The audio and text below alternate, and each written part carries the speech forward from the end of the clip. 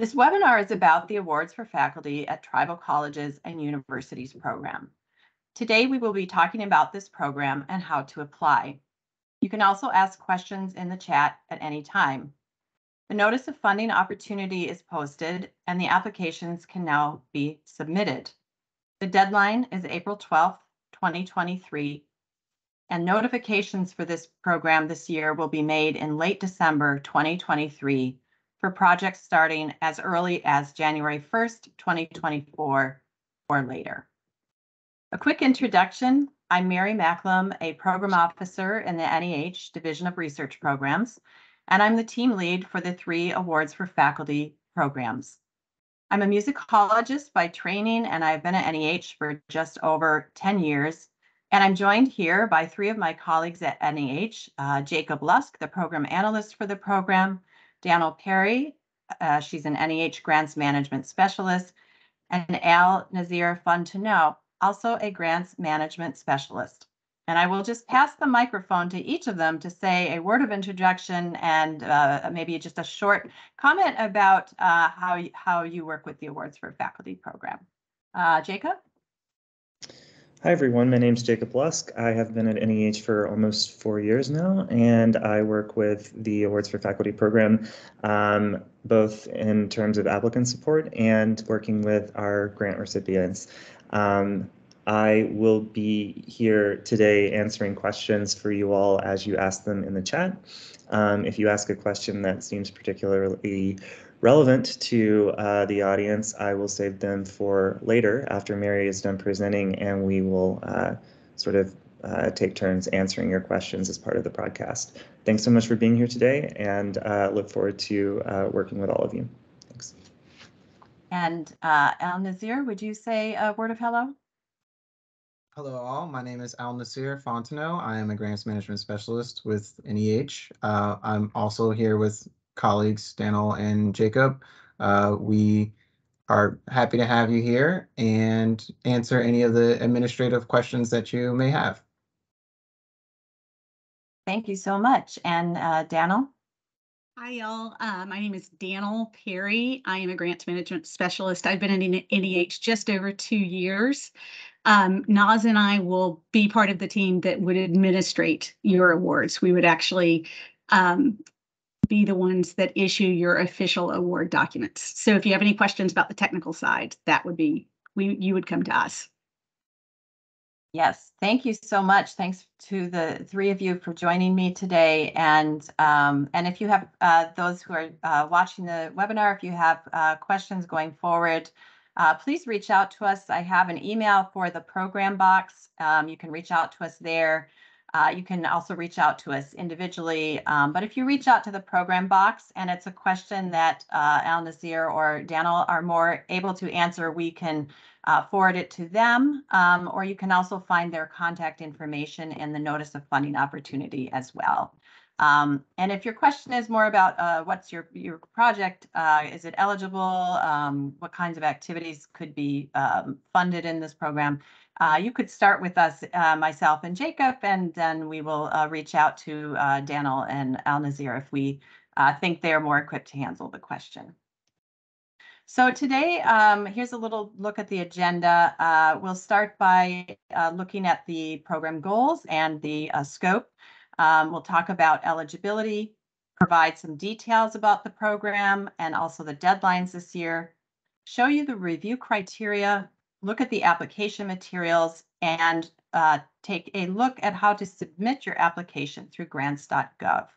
As I mentioned previously, feel free to type in questions at any time, and we will answer them along the way or save them to the end.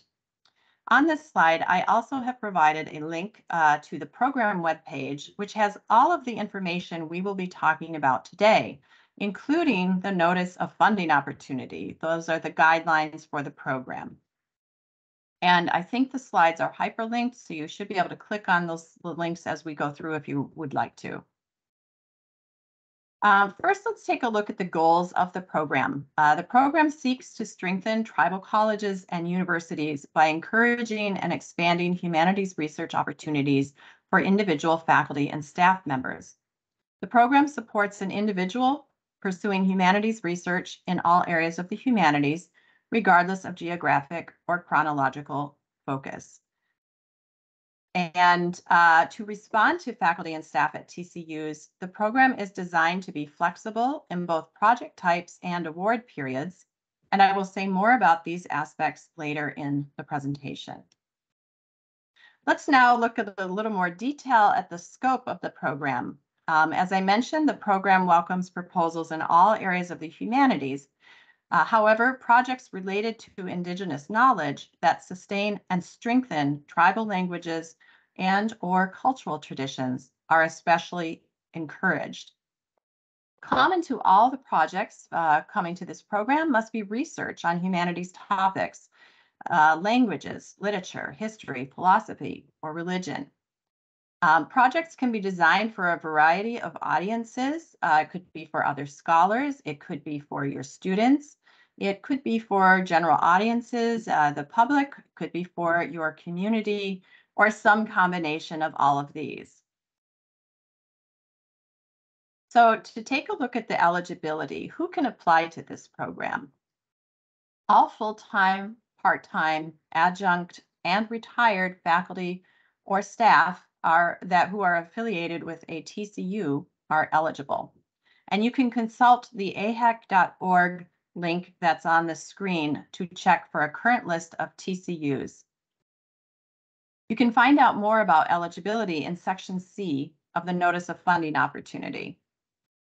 The program is open to U.S. citizens, so after those level of eligibility, beyond that, the program is then open to U.S. citizens and to foreign nationals who've been living in the U.S. for the 3 years preceding the April 12, 2023 application deadline. You don't need an advanced degree to apply to this program, not at all. However, you cannot be a current student, whether that would be working on whatever degree you might be working on. If you are enrolled in a degree program, you are not eligible to apply until you are have completed your student work. I should say, though, if you have satisfied all the requirements for a degree, and all you are waiting for, you've done all the documentation, you've done the final thesis, everybody has signed off at your university. All you're waiting for is the degree conferral. You must include a letter from the dean of the conferring school or your department chair attesting to your status as of the application deadline, that April 12th deadline.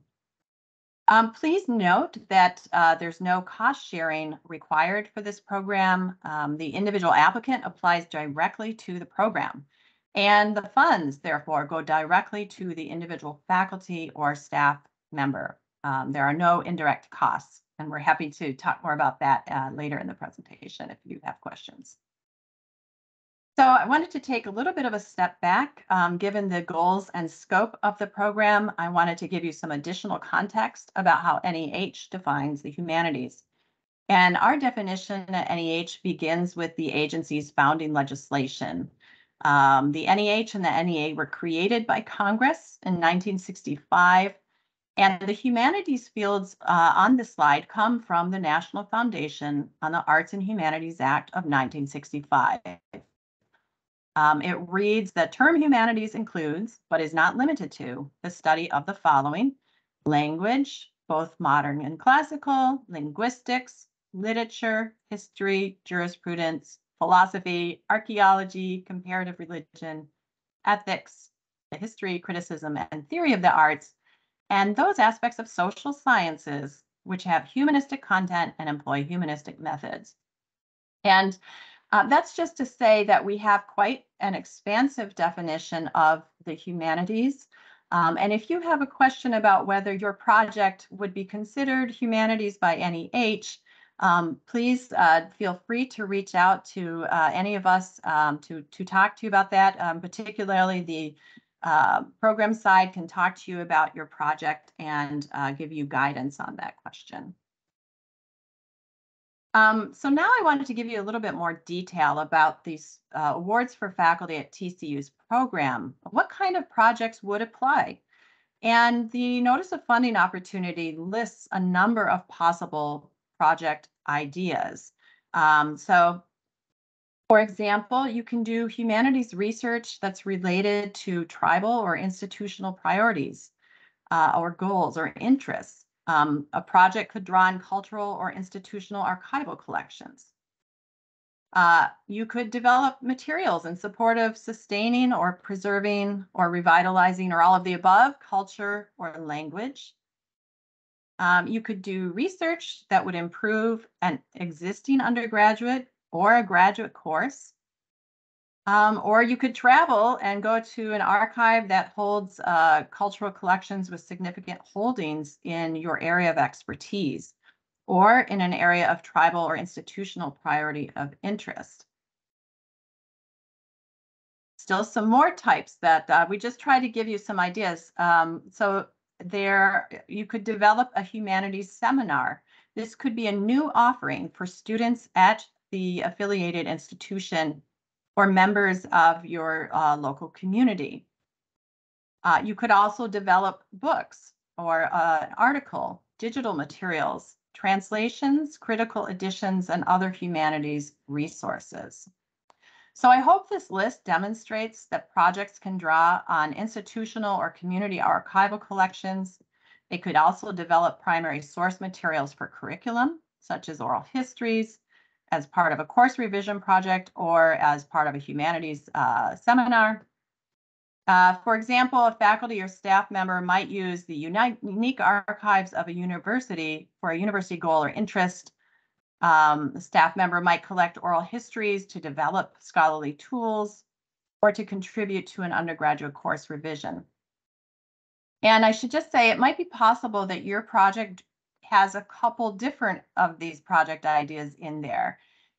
This list is not meant to be exhaustive. So if you have an idea for a project and you're not sure if it would be eligible for this program, please do give myself or Jacob a call. We have easy to talk to us on the phone, or we can also do email if you prefer that. And we would be happy to talk with you about your project idea to talk it over and figure this out. As a summation of the typical activities that are supported through awards in this program, typical activities you can see is humanities research, travel to archives, editing, writing, revision, collection and interpretation of oral histories, ethnography or archival material, and research in community archives and collections. All of those would be things that we regularly see people applying for support for. In terms of what results from the NEH support through this program, here's a list of the kinds of things that we typically would see: an undergraduate or graduate course revision, a new humanities seminar for students or the local community, research products centered on community or institutional goals. So it could be if you have an exhibit in a cultural center and you work on the text for a publication about the exhibit, something like that could be supported. Materials in support of sustaining, revitalizing, or preserving language, articles, books, and databases. So just to give you a broader idea.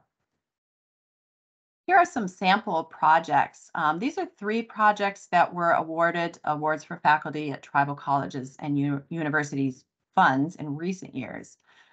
Christina Mee at NEH College has been awarded $60,000 over 12 months for her project. Her project has research and writing a book, and she is also developing 2 undergraduate courses on the practice of butchering in Diné history and culture. The second project was submitted by Elaine Fleming at Leech Lake Tribal College in Minnesota.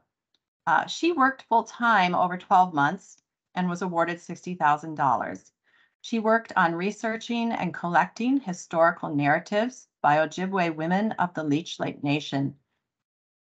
And pictured on this slide is the Tribal College Library, where she did some of her archival research, and she also collected some oral histories. And the third example is David Overstreet at the College of Menominee Nation in Wisconsin. He was awarded $45,000 in support of both part-time and full-time work on his project. He worked on archaeological publications about the prehistory of the Menominee Nation of northern Wisconsin. And pictured on this slide is one of the publications, an article in the journal Wisconsin Archaeologist that resulted from his project. So let's shift into the all-important deadlines and dates. If you want to apply, you have a project idea and you're working on this, when do you need to have your materials prepared?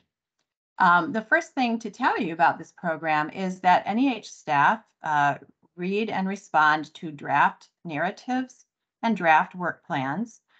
So if you would like to have some feedback from the staff, these are optional, but we would be very happy to read something for your project and give you some feedback. Staff feedback has no bearing on the actual review process, but some applicants, I think many applicants have found it helpful in the past. If you would like to do that, the deadline to do that is February 8th. So that's coming up, 2023. And to do that, all you need to do is you can submit it as a Word document or a PDF to facultyawards@neh.gov and just put the heading draft narrative and work plan. Please also use the notice of funding opportunity, it's linked here, when you're preparing that, so that you can try to follow the guidelines as much as possible with that. And then if you want to go ahead and apply for the program, that deadline this year is April 12th, 2023. All applications must be submitted through grants.gov, and I'll say more about that in a little bit. You would learn on December 2023, probably in the middle to the end of the month, whether or not you are getting funded or offered an award. And your earliest possible start date could be January 1st of 2024, so just under a year away. But you could wait because you can't rearrange your teaching or you have administrative work, whatever the case. You could wait all the way until September 1st, 2025 to begin the project. So it's a big window that you can be aware of. So after looking at some of the scope and the goals, some project types, when you would need to apply, I wanted to show you the review criteria for the program. And the review criteria for all NEH programs are posted in the notice of funding opportunity for each program. And these are very important because these are what we give to the peer reviewers. Everything is peer reviewed at NEH. There are outside experts and scholars brought in, and there are no standing panels, so it's always a new group of people. They will use these criteria to evaluate your application.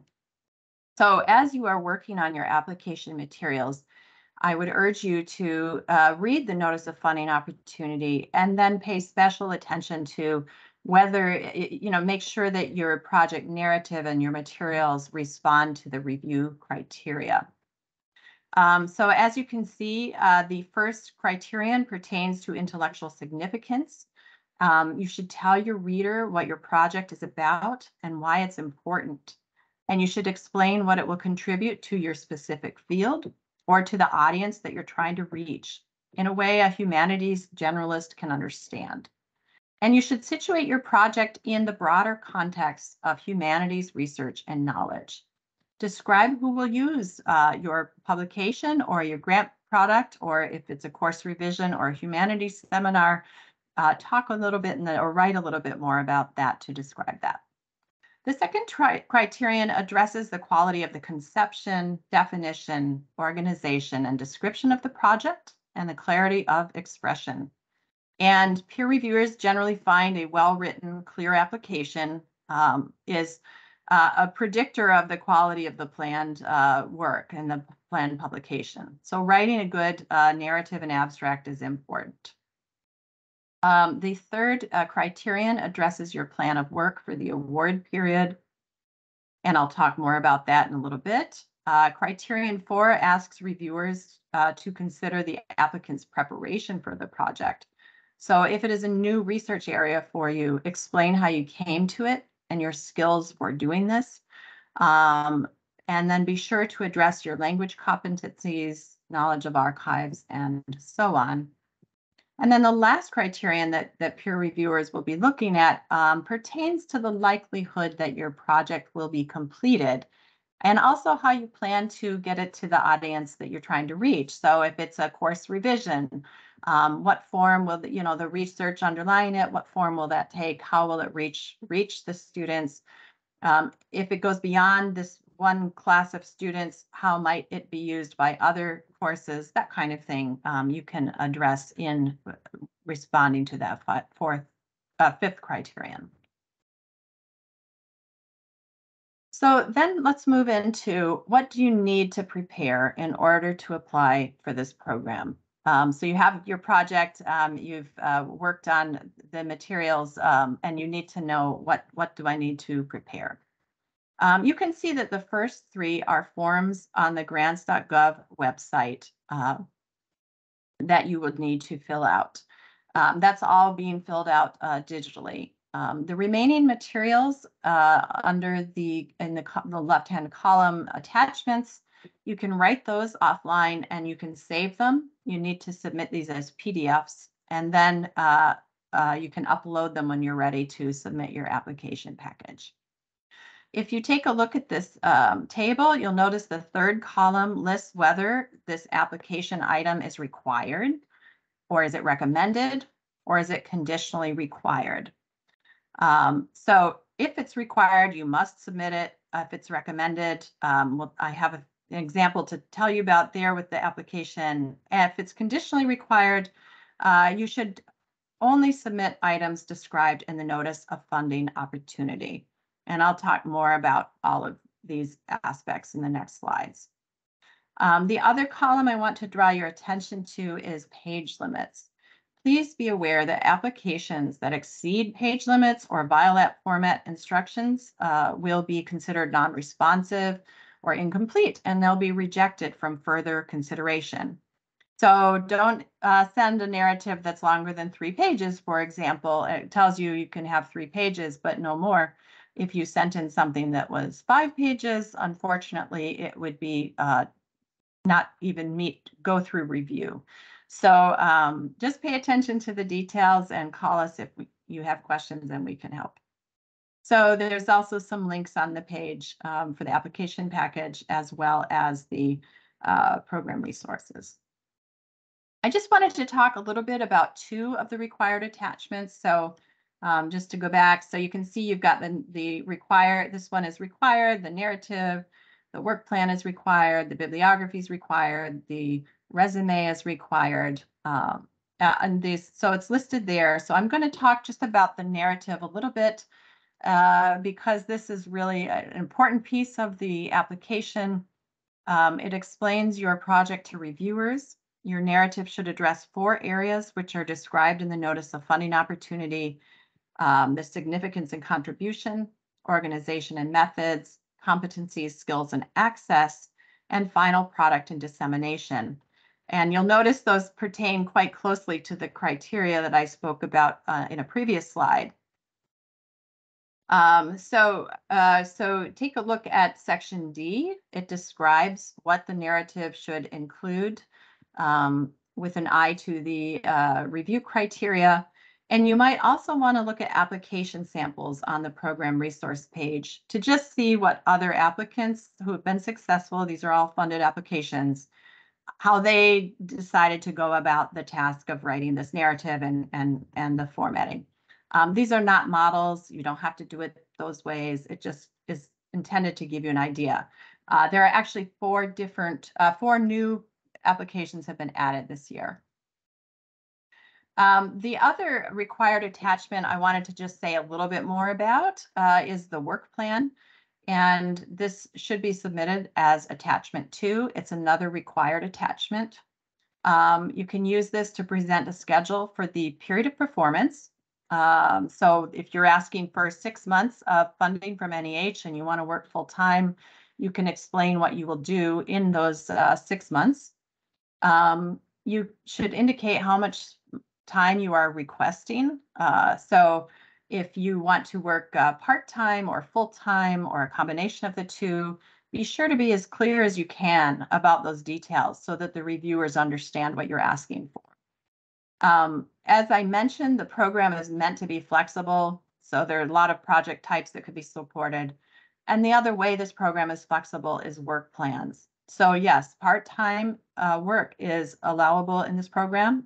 NEH defines part-time for this program as at least half-time.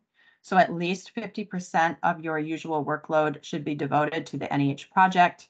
And if you typically teach, say, a four class load, and you want to work 50% on the NEH project, then your course load should be reduced to 2 courses from the 4. And if you have questions about that, you can talk to any one of us on the webinar, and we'd be happy to talk to you more about that. Your work plan, if you change between part-time and full-time, that's fine, but it must be continuous. You can't do 4 months 1 year and then 4 months in another year. That's split up by months where you're not working on the project. 2 to 12 months of full-time work is accommodated or the part-time equivalent. So you could theoretically work 24 months half-time on a project.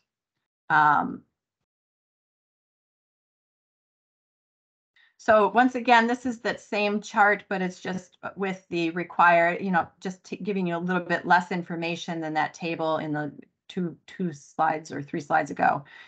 The required materials for this are listed as the narrative, the work plan, talked about those already.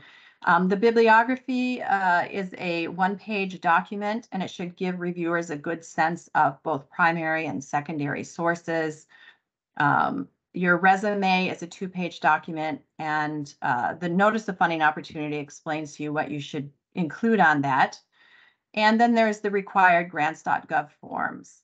So the notice of funding opportunity talks about all of those documents with quite a lot of detail, and I hope that will be helpful to you.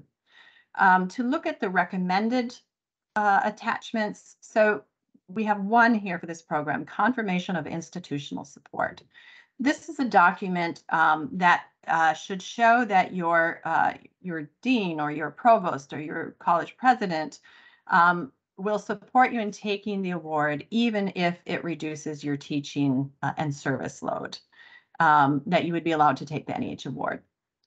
NEH now recommends this document be included at the time of application. However, if you can't quite get that letter by the April 12th deadline, you can submit it at any time thereafter. And just be aware, if you are offered an award, you must submit this before you can proceed with receiving the award. And then conditionally required attachments. These are documents you should not attach anything extra except the above, unless you are doing a project like a translation, in which case you're allowed and should submit a sample of your work. If you're doing a visual project with visual materials, you can and should submit a sample of that. So for that, please refer to the notice of funding opportunity for complete details. And again, call us if you have any question at all, because the NEH is very firm about the page limits and the formatting of the application. So we're happy to answer questions and help with that preceding the deadline. A couple other things that you might not realize until you're applying to the program is that you need to have a couple other things ready to go. So as I mentioned, there's grants.gov forms that are required. And some of those forms require material that you should have ready to go when you're at the getting ready to submit. One thing you will be asked for is a 1,000-character summary of your project and title. And so you might want to write that in advance, just a project abstract. This will appear on the title page that reviewers see. The other thing to have ready for another grants.gov form is contact information for 2 letters of reference. And what you need for that is the name of the person, their title, and their one single email to reach out to them. Referees will be contacted after the application deadline by NEH, and we will use that email. So just have those things prepared. As some reminders, If you noticed in the list above that there is no budget and you shouldn't attach a budget, that's not something that is required.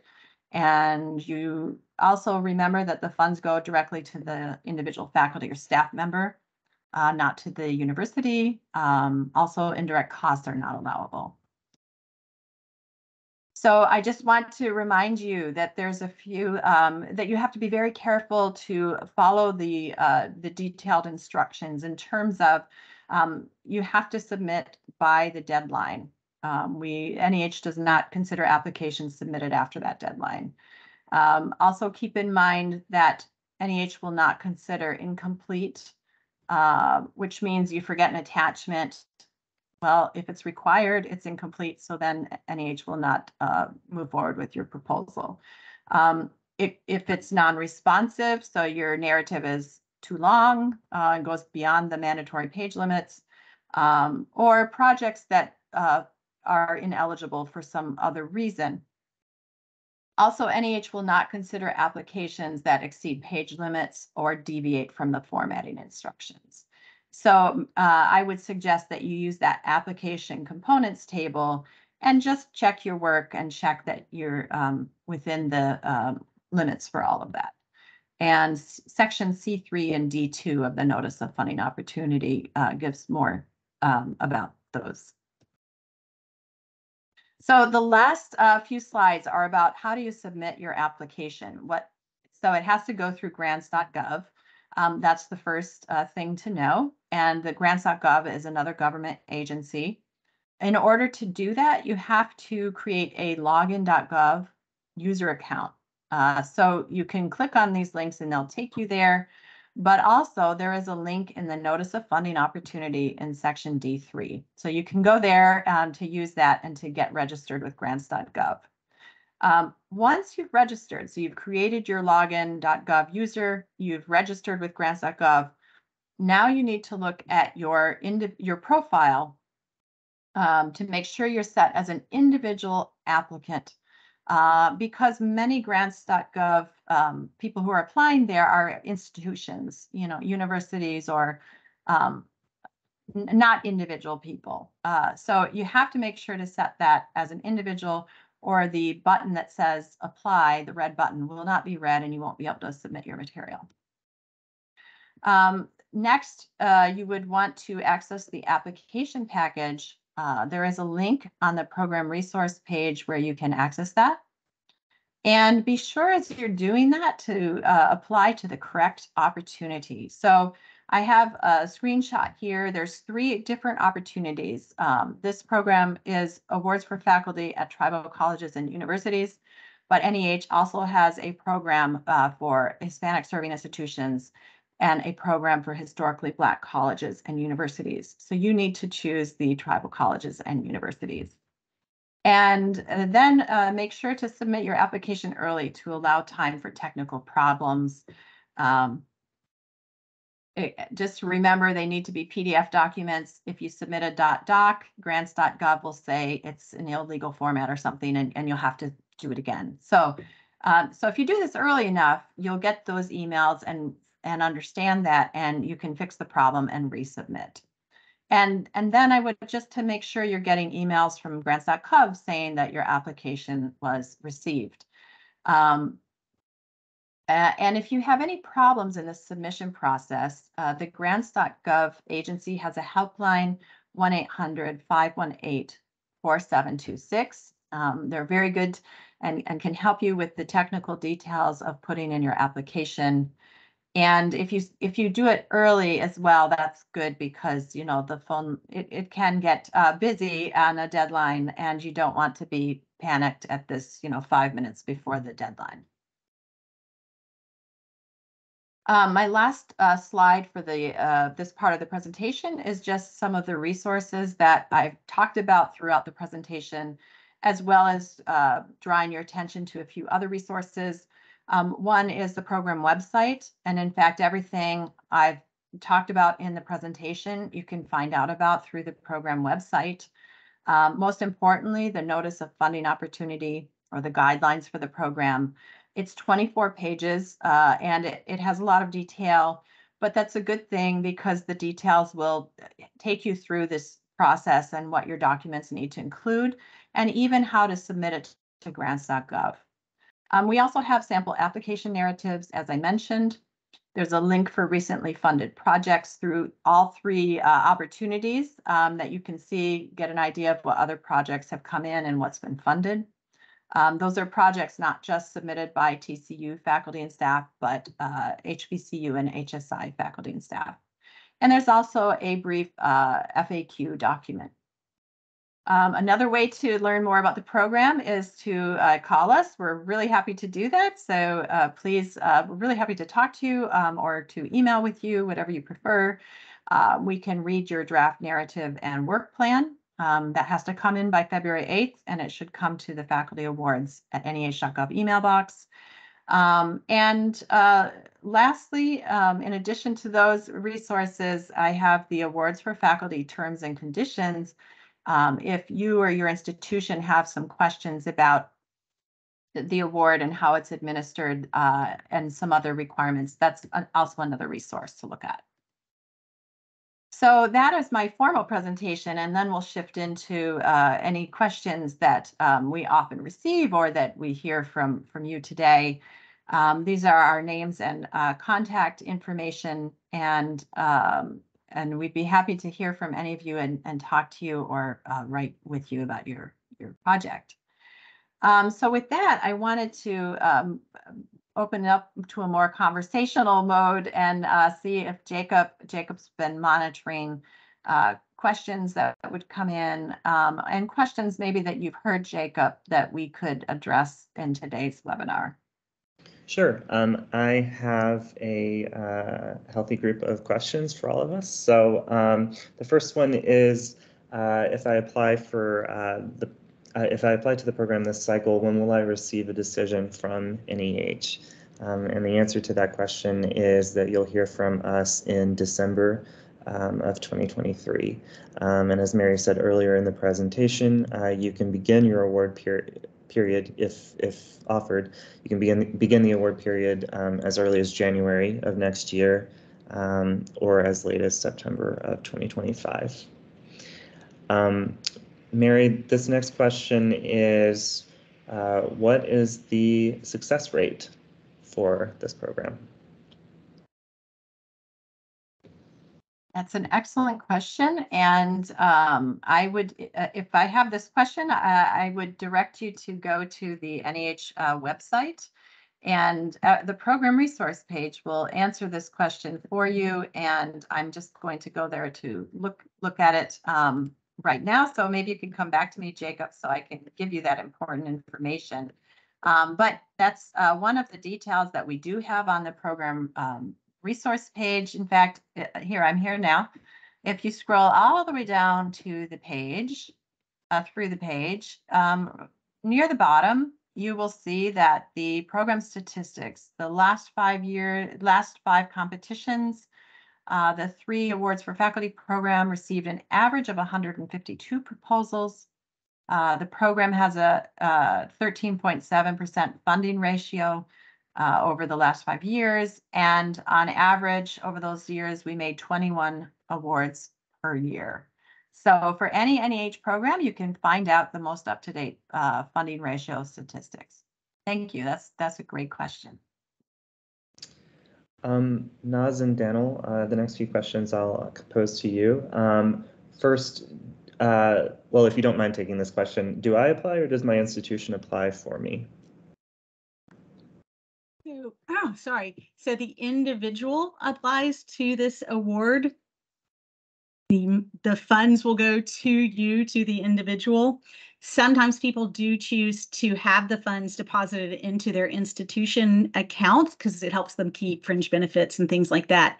But the university cannot take a cut, they cannot take fees, and there aren't any indirect costs. So the university cannot take a percentage. It all goes to the individual. So just to clarify, they can receive it to their personal bank accounts if Yes. they. Yeah, you can choose your own account or your university's. Great. Can you speak a bit about how those payments are structured? How much money can they expect to get at any particular time? The stipends are $5,000 a month for full-time work, and then it'll be prorated for half-time. Usually you get 3 months quarterly payments. So it'll be 3 months every 3 months. That can shift a little bit depending on your period of performance and if it's half-time or full-time. How am I allowed to spend the funds? Do I need to report on how I spent the funds or maintain any budgets during the award period? No, there are no budgets for this program. So it is basically a salary replacement for the person who gets the award. So you should spend the funds as you would your salary. But you won't have to do any financial reporting. Yes, you will be asked to submit a final performance report reporting on your activities that you undertook during the grant period, but as Daniel said, no financial reporting. All right, so our next question, I'll go back to Mary. Are book projects prioritized over articles, course revision projects, or community projects? Oh, that's a good question. Right, because there's so many possible projects you could do, humanities research projects. That's a reasonable question. So no, they're not prioritized. The reviewers will evaluate each proposal on its own merits and use the review criteria to evaluate the humanities significance and all the 5 areas I talked about. And in fact, we look for a wide range of projects, so we're happy to see projects structured in ways that we didn't think of before. We're certainly interested to see that in this program. So the quick answer is no, book projects are not prioritized over other types of projects, or vice versa. The next question is, do projects have to relate to Native American or Indigenous studies or otherwise have to relate to topics relating to tribal colleges? The answer to that is no.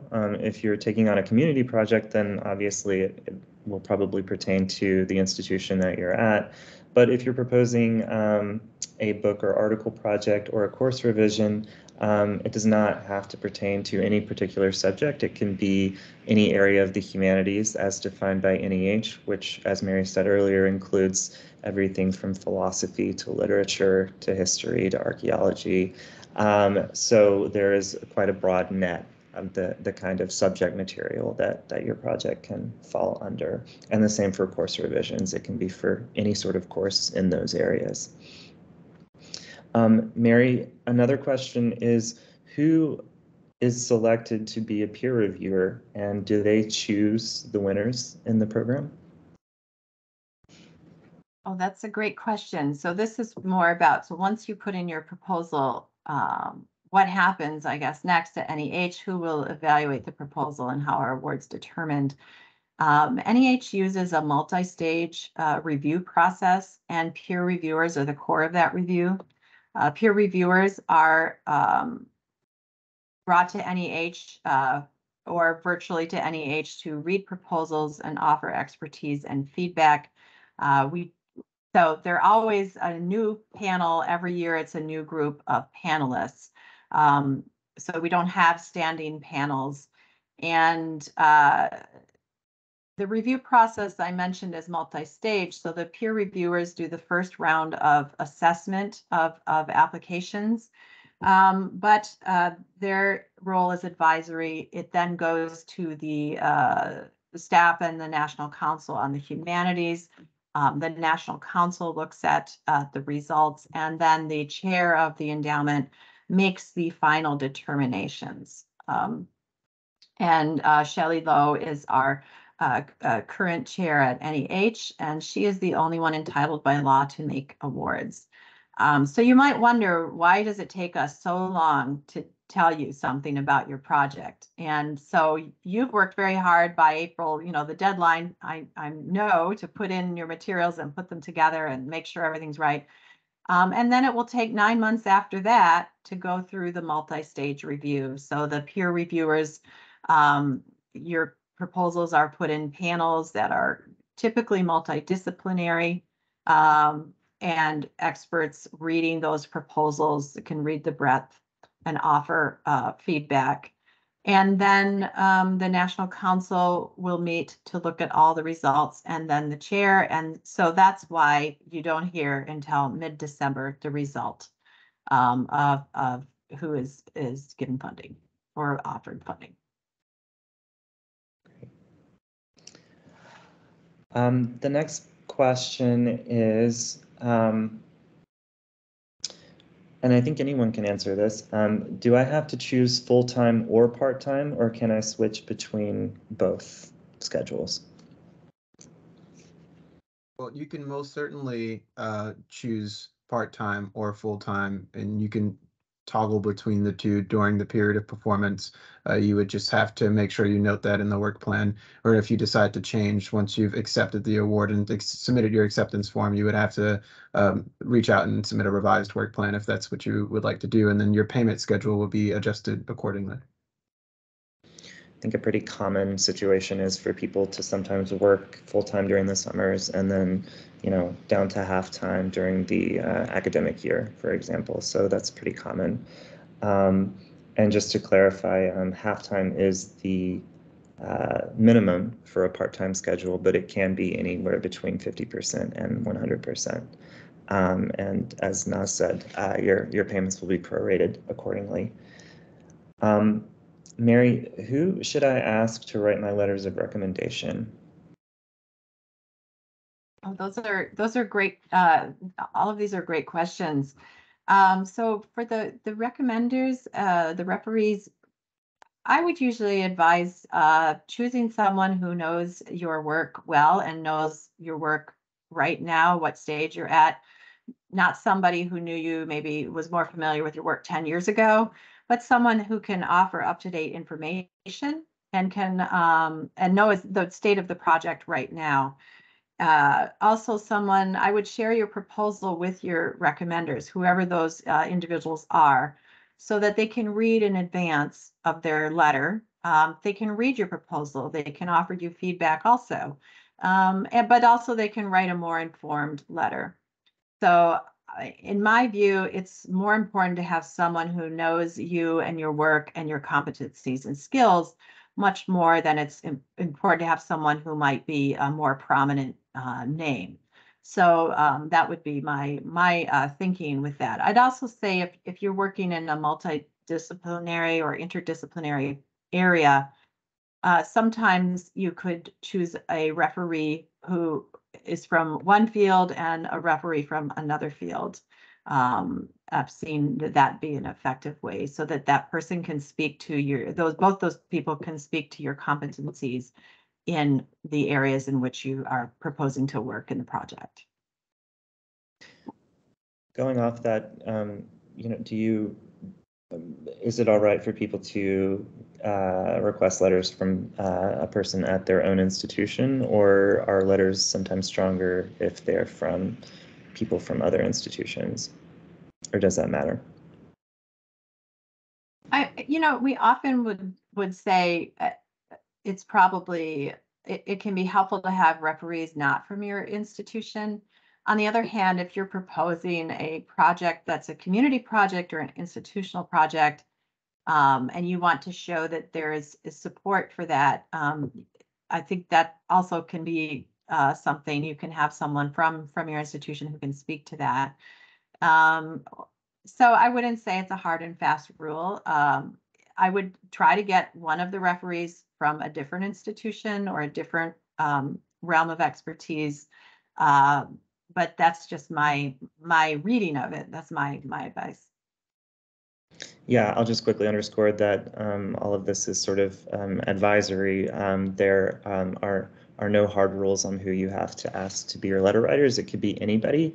And in fact, letters of recommendation are considered optional. So if you don't have letters, or if they aren't able to submit one after all, your application will not be disqualified for a missing letter.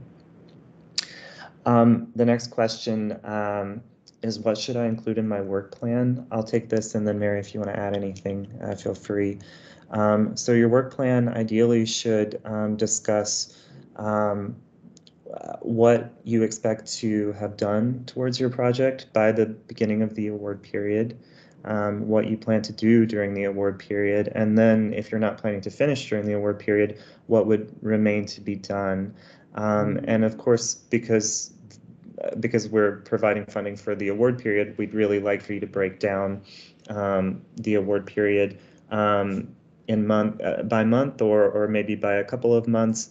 And I think, generally speaking, more detail is better. Reviewers want to know that the money is being spent to good use. I would say a frequent criticism we see is that work plans are either too ambitious or too modest. So whatever amount of time you're asking for, I'd encourage you to think about whether the plan of work you're proposing seems feasible for that amount of time, and to err on the side of being more descriptive about what you're planning to do. I think it can be challenging for some people, Mary, when they're planning to, say, write articles or book projects. They can have some trouble saying more than just, I'm planning to write chapter 3. Do you have any advice for them beyond that? I think your advice is great. I mean, the more details you can provide, it might seem obvious to you that you would visit an archive to be able to complete the research. But the reviewers will want to know, oh, are you going to an archive? Which archive is it? And what would you look at there? And then when are you going to do the writing of chapter 3, or have you already done the research for chapter 3? And so, what pieces of it remain to be written? What is the current state of the project, and how will the award time specifically be utilized? And then the other thing is, you can indicate if you have a dissemination plan. Now, you may or may not have decided exactly, if you're going to publish an article, which venue would you publish it with? Of course, you wouldn't know if it would be accepted. It hasn't been written yet. So, but you can still suggest, I plan to, submit the article to this publication or that publication by this date. And that helps reviewers also just get a more concrete understanding of how much work you have done already, how the NEH period of performance fits in, and when the project will be finished, even if it's well after the award period, which is fine, but to indicate to the reviewers a bit more about all those aspects of the project. Great. We're coming up on what I believe should be the end of the, the top of the hour. We've just got a couple quick questions left. The first is, are applications accepted after the deadline? As Mary said, no, they're not. There's a strict cutoff at the deadline, so be sure to apply prior to April 12th. And then the last question is more general. Do any of you have any tips for putting together a strong application? Mary, do you want to start? Oh, sure. I will start, and that's fine. I mean, I think the tips are, I would just pay attention to the details, and read the notice of funding opportunity, in the sense that that document, we work very hard to make sure it's clear and covers a lot of details that you need to know in order to get to the review stage. And then once you have attended to those details, the page limits, the required documents, and that kind of thing, checking details with proofreading, even that matters, because the reviewers will read it, and if there's a lot of work they have to do to understand what you're writing, that can be, not a good thing for your review. So I would attend to details and allow enough time for that. I would share your proposal, whatever you have. I would share it with other colleagues at your institution, even family members can look at it and offer you feedback. Because if you think about how many people will read your proposal, it's not just one, and it's not just peer reviewers, it's a whole host of people. So you want that larger audience to be able to understand your project and why it's significant. So I guess those would be some pieces of advice, but others here, Daniel and Al Nazir might have thoughts as well, or you might have, Jacob, you might have something to add to that too, I know. Yeah, Daniel and Naz, do you have anything to add? Well, Mary literally stole everything I was going to say. So I'll just, sort of reiterate, the page limits are serious page limits. So if you go one word onto the next page, it's so sad, but that's the way you're going to get cut. You will not be eligible. So just pay attention. And then the other thing I was going to say is have someone else read it, have someone else look at it, have someone compare the questions or the prompts and see if they think that you're answering them. Because a lot of times you've written and you know what it's going to say, but you should get someone else to add.